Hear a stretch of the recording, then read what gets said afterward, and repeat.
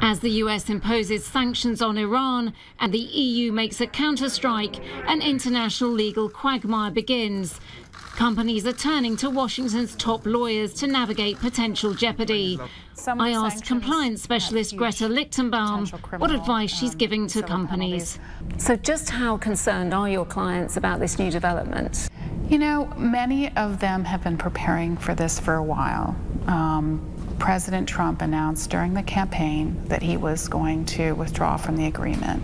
And that has had a significant chilling effect already and for the last several months on activity in Iran. And so I think what worries them the most, the EU blocking statute worries them. The EU wants to stay in the deal, so what's their legal strategy? It's a really significant challenge for European-based companies because what it's telling them is you can't comply with U.S. law. If you do, you have violated EU law. The way these sanctions are designed to work is that you choose.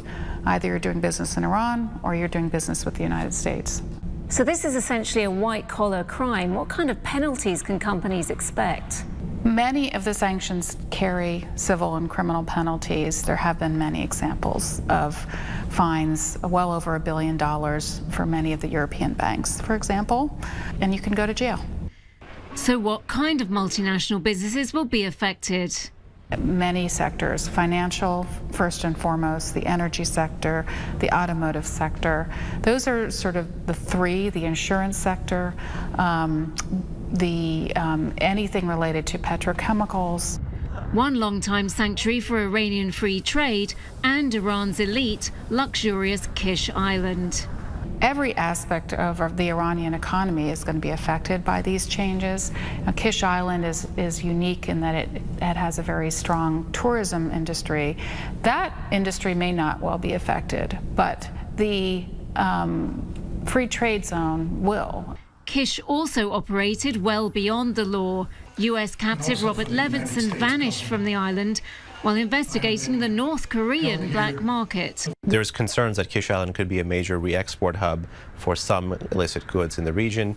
As we know, the Revolutionary Guard operates their own independent jetties. There's concerns that along several of the islands in the Persian Gulf that they could operate these jetties. Kish Island is one of those.